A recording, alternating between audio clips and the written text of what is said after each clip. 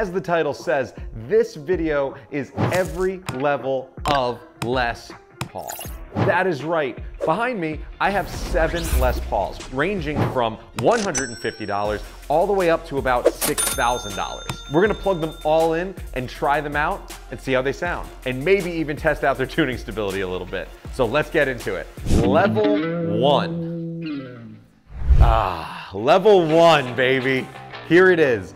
This is, check it out, this is the Epiphone Les Paul Special. And the Epiphone Les Paul Special is your starter guitar.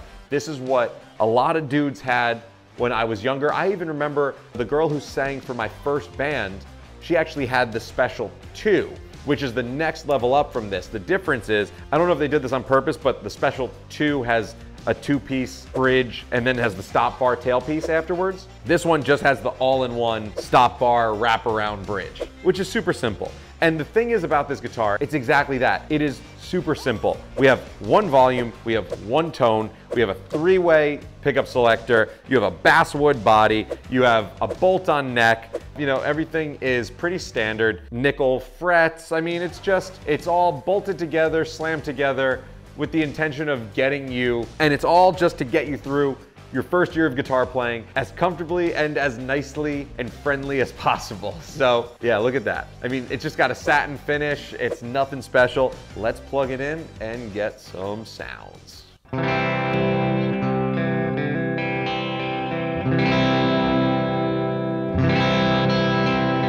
Let's check it out over on the Guitar Cam. Let's get this. As you'd expect, it's a little bit muddy. But I'm not gonna lie, it feels like a Les Paul. Something about it.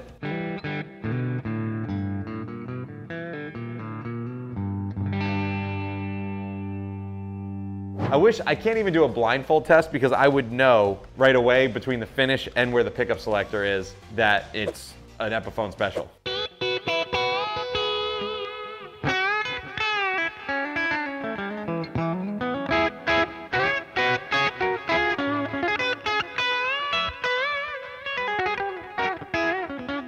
As I play through all these, I hope that you can hear how the action is based on if I struggle a little bit more on one guitar versus the other. So we'll see how that goes.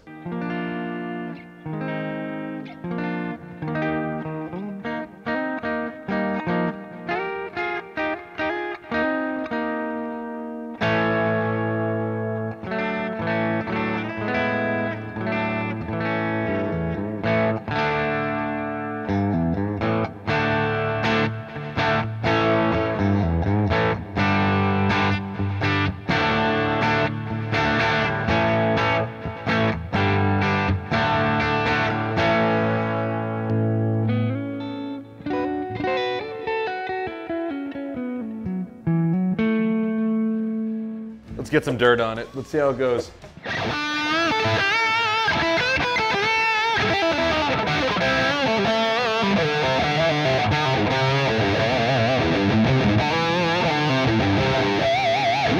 Oh yeah! It's a little bumpy. The frets are a little bumpy, not gonna lie.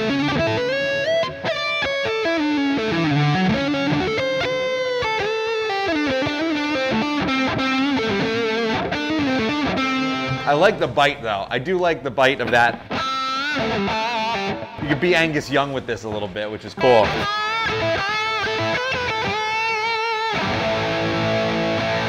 At the end of the day, after that little bit of abuse, it stayed in tune pretty well, right? Let's abuse it really good. Hold on, let's see. Let's see.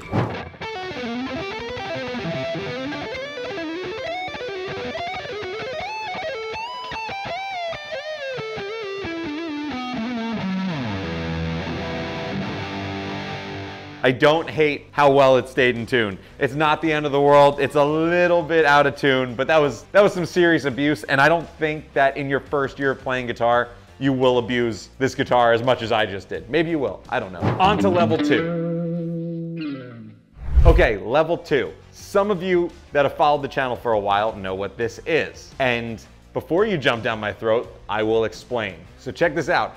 This is my Gibson Les Paul Supreme. It is the the Les Paul Supreme, which in short, it is my Gibson Les Paul. This is my fake Gibson thing, right? And it's supposed to be a Supreme, but as you see on the headstock, it looks nothing like a Supreme. It really doesn't even, to most Les Paul fans and fanatics, it probably won't even look like a Les Paul from a distance. But yeah, this is the fake Chinese knockoff from, I think, AliExpress or something like that, one of those. And it is quite old at this point. This is a super old version of it. I've had it for a number of years now. And the reason that this sits at number 2 is because there's certain things about this that are insanely high quality for the price, but there are certain things that are also kind of crappy for the price. And I do consider this kind of lower than a high-end Epiphone. But it is a guitar that could grow with you, and it's a guitar that if you're not sure what you like yet, you can buy this if you know you like Les Pauls and you kind of play and get the feeling for what a Les Paul is supposed to be and start messing with pickups and tuners. This one doesn't have the original tuners on it. It was upgraded. And these are these even Grovers? No, I don't know what these are. But the original holes are there. That's the only reason I know that it was upgraded. But these are the stock pickups. And as far as that goes, check this out. Ready?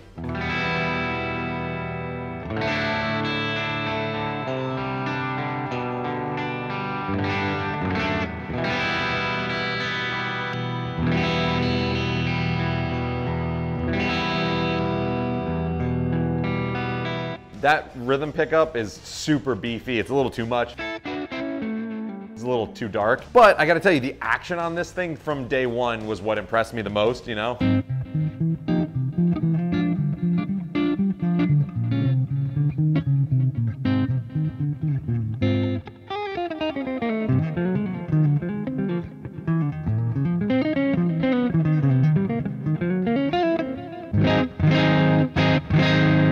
It's really not a bad guitar, but also the other reason for me putting this where I did put it is because price-wise, these were originally like $350, and now you can get them for like $5 or $6 sometimes. So it kind of sits underneath a higher-end Epiphone. And I do go between like loving this guitar and hating it. I think I hate what it stands for the most, but I also do think that this is kind of a guitar that as much as I hate it, I really enjoy having it in my guitar arsenal. It's fun to have in the collection. So let's kick it up a notch. Honestly, this is what made me fall in love with this guitar, is this. Ready?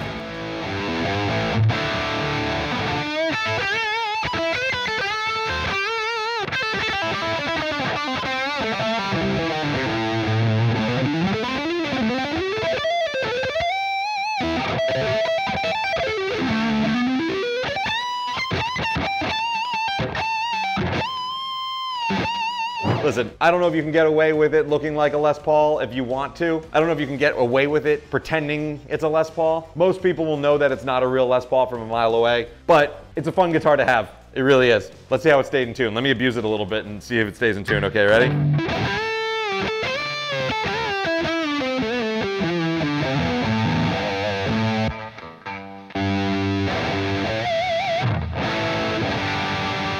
Ew! Dude, this one definitely failed the tuning test. Definitely failed. Thumbs down all day. But you can upgrade it. And you can get it cheap enough that you can put some really high-end upgrades on it. On to level 3. Level 3 will make you feel like Pete Townsend in the Bob O'Reilly or like Won't Get Fooled Again music videos, right? This is the Pete Townsend guitar. This is the classic wine red. Is it showing up enough on the camera? I hope so. Because like, it's just, honestly, I've never seen another company do wine red like Gibson / Epiphone, right? It's like they have their own version of it. It's like old Indian motorcycles, they have their special Indian red. You know, the Yankees have their signature blue, you know? It's like, I think it's like a classic, but also a little bit undervalued look nowadays, right? Let me get this all tuned up real quick, and I'll tell you what this is. This one is the Epiphone Les Paul Traditional Pro. And the Traditional Pro is a sweet line that they did in both Gibson and Epiphone. I think this is the 5 or the 4. I'm not sure which number they're on, but you can still get this guitar in, and right now you can get it in blue, You can get it in the classic kind of black. You can get it in this. And they have a gold top variation on this. And besides that, you get the gold knobs and you get the zebra stripe pickups, which like this set is kind of like a collector's dream also, right? Everyone kind of has one set that has the zebra stripe pickups in it, which is pretty cool. You get pearl inlays on the fretboard. You get a nice binding. This has a satin finish on the back and on the neck. I don't know if that was meant to cut cost, but I personally like the feel of it, and I like the look on the front of having the gloss finish. Something else that's really cool about these is that we have a coil split on both pickups. So check this out. Ready? Treble position.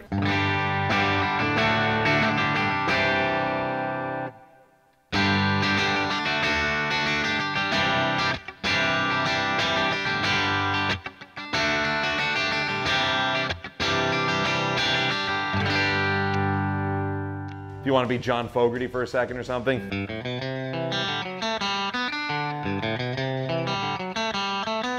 That's a fairly convincing coil split with not too much volume drop, right?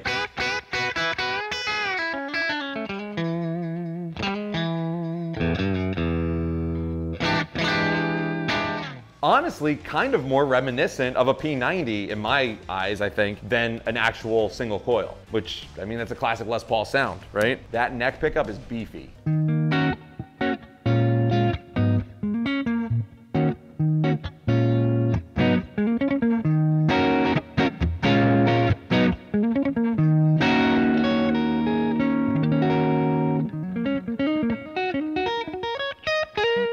Let's see how it sounds cranked up. Let's see. Here we go. Ready? Oh, yeah.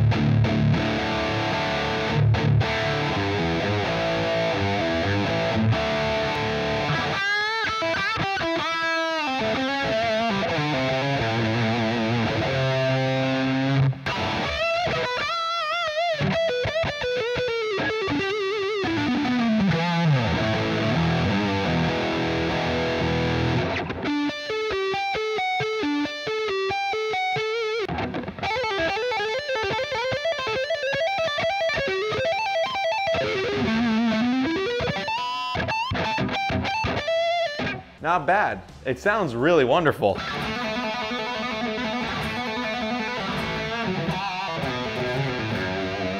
Now, sitting somewhere in like the $550 range, this guitar is the type of guitar that I would look at as something that is, once again, easily upgradable, is packed with features, has comfort, but it's like a good looking piece to have in the studio at the same time, right?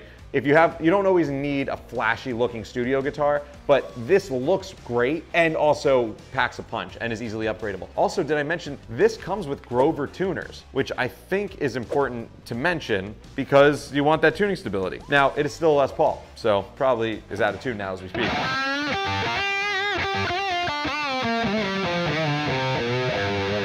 Let's see, moment of truth. The guy who let me borrow this guitar for this video is probably watching this right now, like, you know, just like, oh no, what's he doing to my guitar? Rob, I am sorry. I'm starting to think that no Les Paul will pass the tuning test. Let's see. On to level 4. This is level 4. The only thing that made this guitar level 4 and the other Epiphone level 3, there's a few things. There is the price point, right? This comes in a little bit higher than that one. I forget what the price is for this one, but I will leave the link to all these guitars from Sweetwater down below. And if you buy them from there, there is no extra cost to you and it does help support the channel. So check out the link just to find out what the price of this one is, because I forget. But I do know that it's more than the last one. And thank you in advance. Now, there's only a few extra features on this one, but they're worth mentioning. So again, we have an Epiphone Les Paul, but this is now the Epiphone inspired by Gibson line. What makes this visually the Epiphone inspired by Gibson is that we have the headstock that looks noticeably more Gibson, right? Doesn't have the classic Epiphone headstock on it. And this is the modern. And what the modern accoutrements are stuff like this. We have, first of all, we have this modern cutaway on the heel, which is pretty cool for high fret access. The neck is not super Les Paulish. I have a 60s slim profile Les Paul coming up, and this is more of a slim a slim profile neck, but it's actually also asymmetrical. This side of the neck is actually fatter than this side. This side's thinner. So like those elements of the modern are pretty cool. This also comes loaded with Grover locking tuners this time, which is hilarious that it only took Gibson this long to put locking tuners on something. And also has the coil split on these two, but also has an out of phase switch on the top tone knob. Let's get this one. Let's get some sounds. Let's see. Again, classic kind of, let's check it out on the guitar cam, because I also want to mention how much I love this paint job, because it's like a sparkle. It's like a blue sparkle. It is not a Pelham. It is a blue sparkle. And this is actually a Sweetwater exclusive color. You can only get this one from Sweetwater, and I'm lucky enough to have one.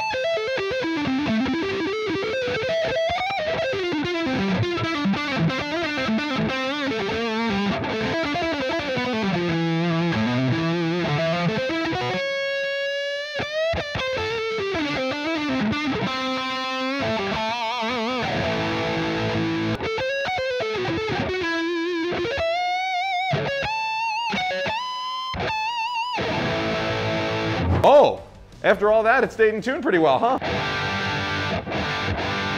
It's a little bit out, but better than the rest so far. On to level 5.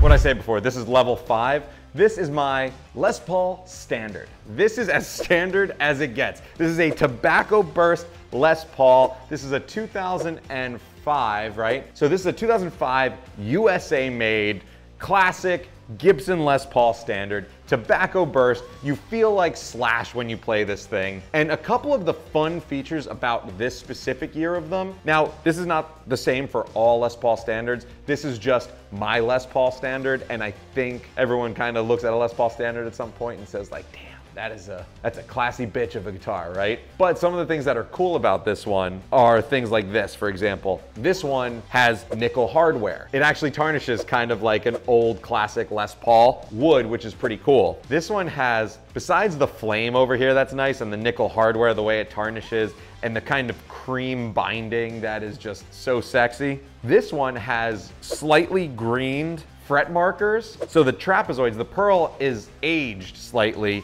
to look green, as well as the tuning pegs. The tuning pegs are made to look slightly green as well, to give it a little bit more of a classic kind of feel, which is cool. Always fight with selling this, and I've sold it once before and bought it back. This also has, this one specifically, typically they come with the 50s neck, which is a baseball bat, is a chunky neck.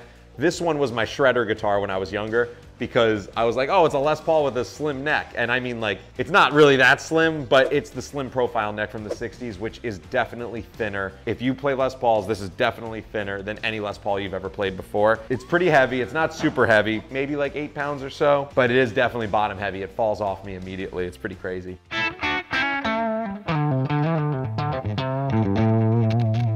Now we're also kind of getting away from the range of Les Pauls where they're like, you know, trying to be a workhorse and do everything. Now we're in the range of Les Pauls where it's like, you got a Les Paul, really, like, it does 3 things perfectly. That's what like a classic Gibson Les Paul is. It does 3 sounds, but those 3 sounds are the best sounds ever. So let's see. I love that bite of the classic, just. Oh, it's so good.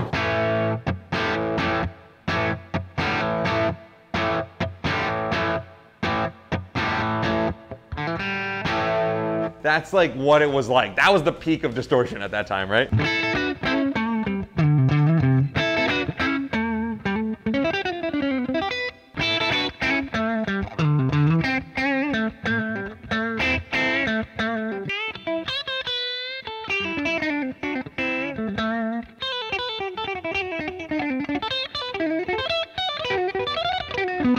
And then when you kick it up and you do this, you know what I'm gonna do? I'm even gonna bring it down, hold on, just so you can hear it, just because when you do this. Oh, it's exactly what you want to hear, right? Right? Check it out, right?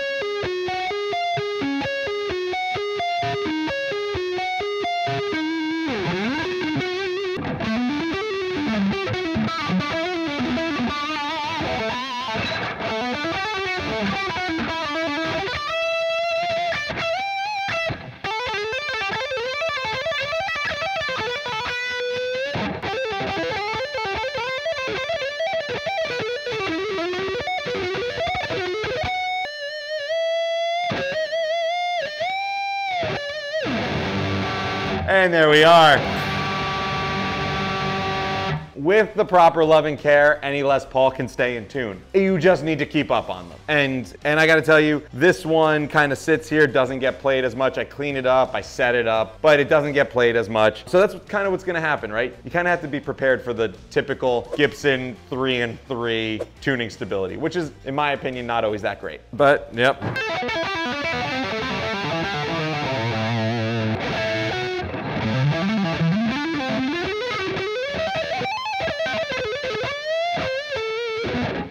I think you get the general idea. Now, I had a really hard time with this next one, okay? The next level, I didn't want to put where it was, so I'm not considering the next one level 6 as much as I'm considering level 5 and level 6 kind of a tie, and I'll show you why, okay?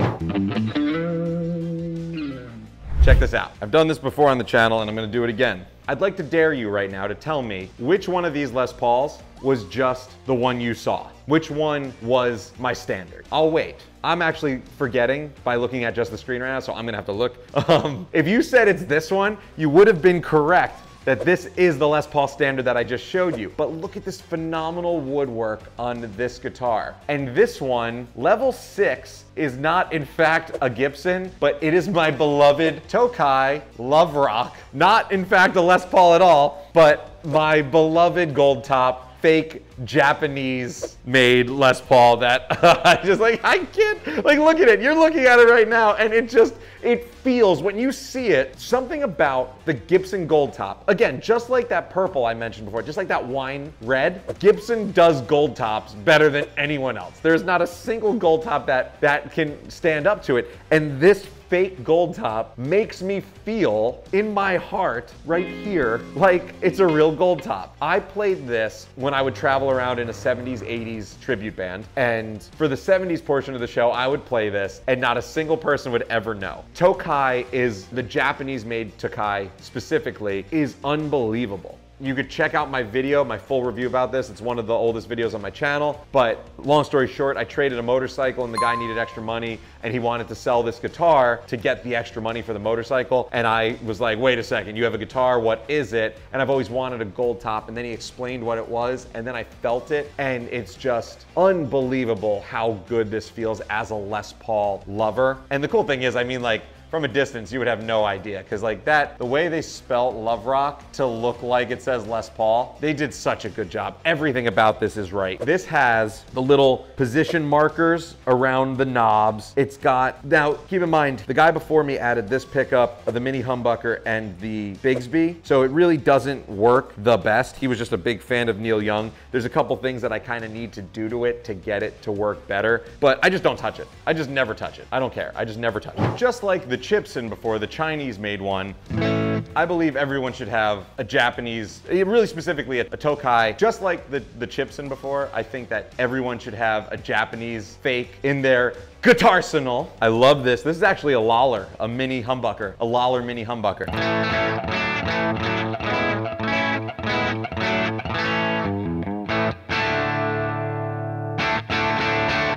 I played this guitar everywhere and I loved it. And it's got like the round Les Paul neck. It's got everything. It really does. The woodwork is phenomenal. Everything about it's great. I don't love the mini humbucker, but it does the sound that I'm looking for. But I don't love it all around, right? And then we got the rhythm here. Which, I mean, it's a P90 and a gold top. What? You can't hate it.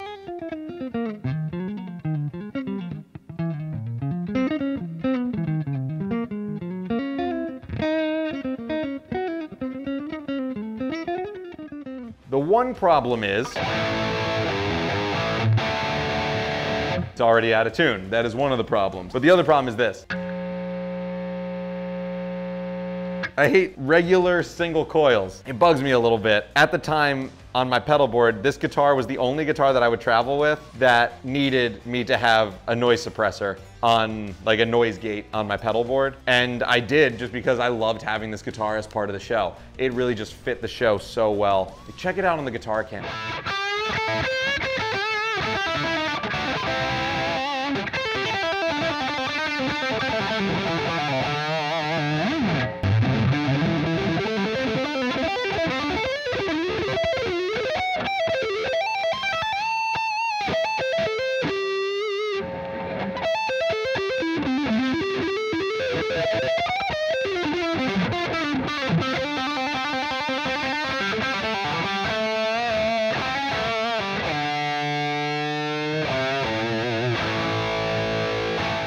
All in all, this is a really fun guitar, and it does feel like it gives me the feeling of a Les Paul that I want. It doesn't just look or sound like a Les Paul. It really truly gives me like the heart and soul feel of a Les Paul, and that's what is so astonishing to me about this guitar. Yeah, I love having this in the guitarsenal. It's wonderful. Last but not least, if you have not subscribed yet, please do. Check the links below. Level 7 is coming up right now.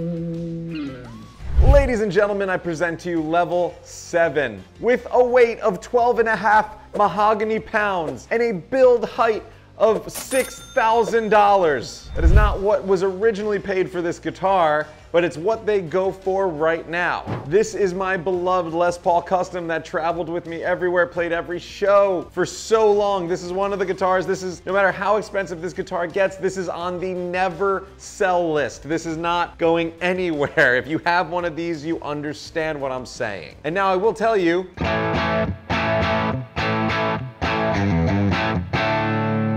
the strings are a little bit old. Last time I set this guitar up, I set it up for very low action. I wanted to be able to shred on it. It's low, so certain sounds may be a little bit grittier than you're used to.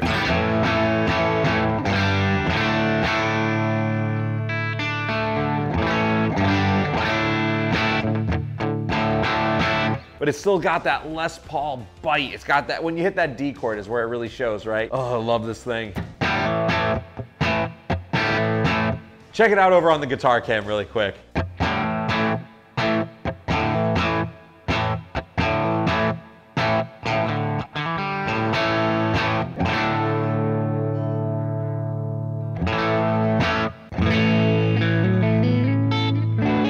Oh, the creamy middle position.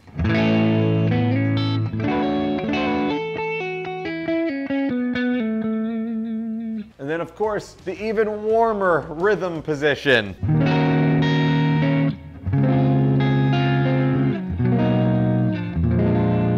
So big, much wow, so fat sounding, right?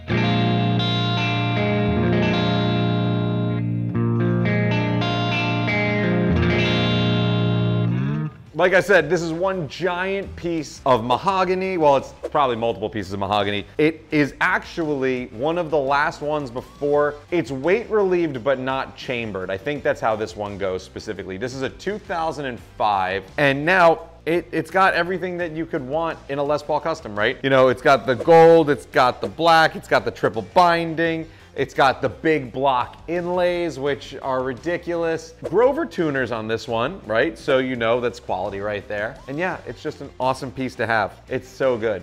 It really is.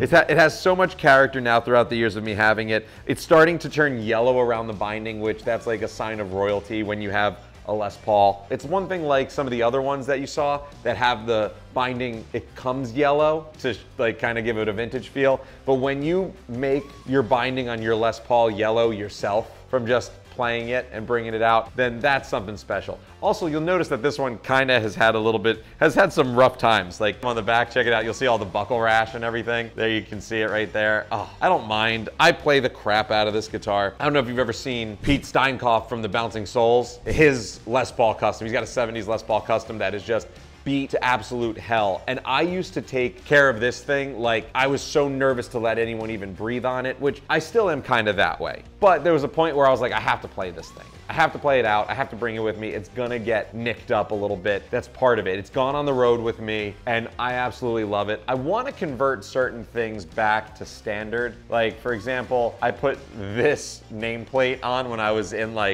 high school, and it says my girlfriend at the time's name on it, which is really ridiculous. And so I want to convert that back to, I want to convert that back. The other thing that people ask me about all the time is the knobs. And I just literally the reason I have the 2 gold knobs was because while I was on the road at one point, those knobs broke off when I was on the road one time, and I had to replace the pots underneath. And then I only had these gold, these gold knobs to replace it with. So that's just kind of what ended up happening. I would really like to kind of convert this back to the way it's supposed to be though. And something about owning one of these, it's got the big fat 50s neck on it. And I know I've shown it already, but like something about the custom shop logo on the headstock just makes us all so happy for some reason. Like, what is it? It's a symbol of authority and of prestige. Like, geez, I wanted to get that logo. I wanted to get the custom logo tattooed on me at one point. It's just so freaking cool. And the gold's tarnishing and everything, but it's a guitar and it's meant to be played a little bit. And again, I'm never selling it, so it's mine. I can do whatever I want. Let's kick it up a notch. Let's get something a little bit more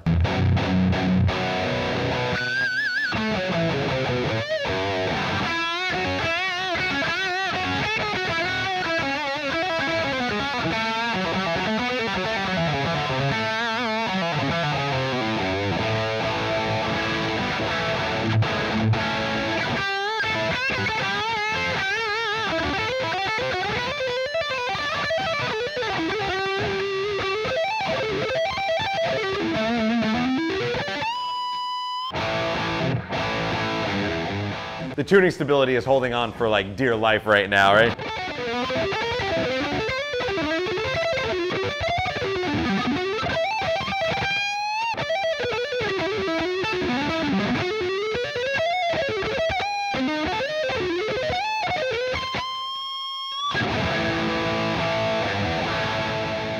Yeah, I think the moral of the story is that no Les Paul stays in tune. It's just such a bad, it's just such a bad thing about Les Pauls is that they're notoriously, anything that has the 3-3 headstock from Gibson, like notoriously does not stay in tune. I don't know what it is. There's all sorts of devices that can help you fix that, and also just staying on top of it. But man, something about this guitar, when you pick it up, you just feel mean as hell, man.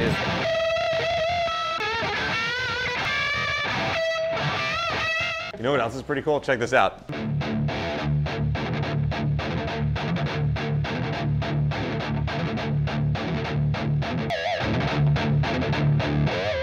Ready? Check this out. Ready?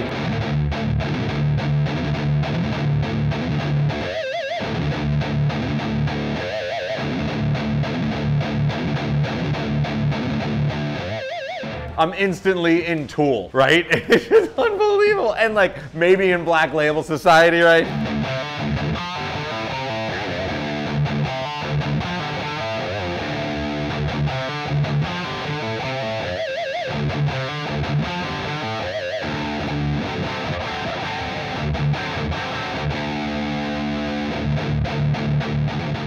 I mean, that's why Adam Jones from Tool plays one of these, right? Like as soon as you drop D this sucker and put it and just start doing one of those.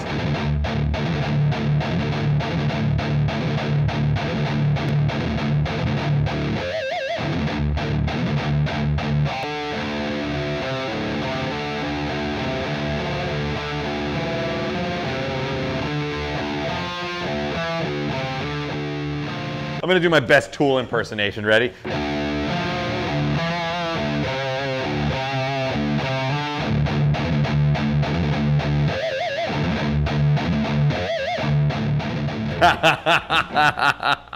It's so good. They are the chunkiest sounding guitar in the world. They're wonderful. I can't say enough good things about this. If you're lucky enough to have one of these, then you're lucky enough. There's something great about every level of Les Paul here, all the way from the beginner stage, all the way up to this and the feeling that an instrument like this gives you. They're all special for their own reasons. And remember that whatever level of these Les Pauls you are currently at, that's the best level to be at right now, is whatever level you are at. And I hope you can get through every level of these Les Pauls one day. Remember that.